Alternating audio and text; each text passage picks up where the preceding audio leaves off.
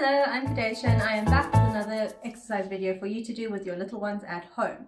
So last week I showed you a video where you can use the therapy ball while your kid is lying on their tummy. Today the exercise is going to have your child lying on their back.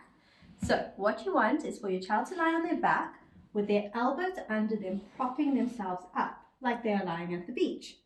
You're going to ask them to lift their head so you have nice flexion of the neck and of the spine, not with the chin tucked onto the chest, but just up so it's a comfortable position. You're going to ask them to lift their legs up, and then they're going to kick the ball with 2 feet. Okay, are you ready? I'm ready. Okay. Are you ready? I think so. Okay. And have them kick it towards you. 2, they can count while doing this activity. Try to go up to 10, and you can alternate with last week's video, so you can do 10 on their back and 10 on their tummy. Let us know how it goes.